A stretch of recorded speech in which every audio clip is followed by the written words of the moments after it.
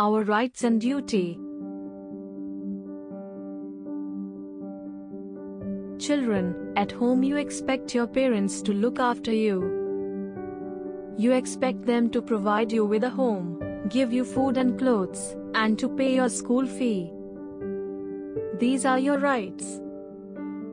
But when you have rights, you also have some duties. Some of your main duties are to respect and help your parents, and to pay attention to your studies. What do you think are your other duties? Think. Let me explain you. Our Constitution.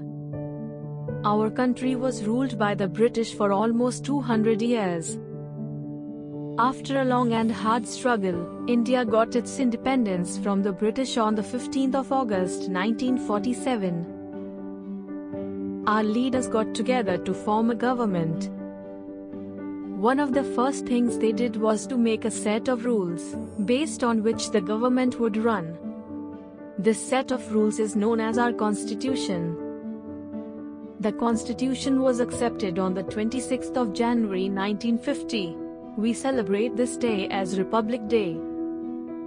Our Constitution lays down some important guiding principles that have to be followed by the leaders of our nation. The preamble, or introduction, to our Constitution describes India as a democratic, socialist, secular republic. What does it mean?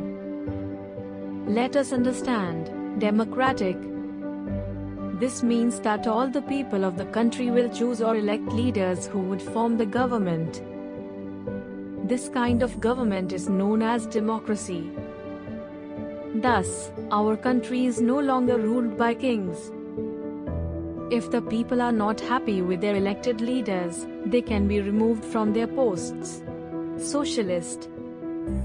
This means that all the people in the country will be treated as equals. The government will not differentiate between people on the basis of their caste, religion or in any other way. This is known as the principle of socialism, secular. This means that all people in the country would be free to follow whatever religion they want. This is known as the principle of secularism. Republic. This means that our head of state is elected by the people. India is headed by an elected president, unlike Britain whose head of state is a hereditary monarch. Our fundamental rights. The Constitution of India gives its citizens certain fundamental rights. If anyone feels that his or her fundamental rights have been denied, he or she can approach a court of law. Let us learn some important rights. Right to equality. Everyone is equal. Right to freedom of speech. We can speak freely without fear. Right to follow any religion. Right to justice. Right to live and travel anywhere in the country. Right to choose our profession. Right to free and compulsory education for all children up to the age of 14.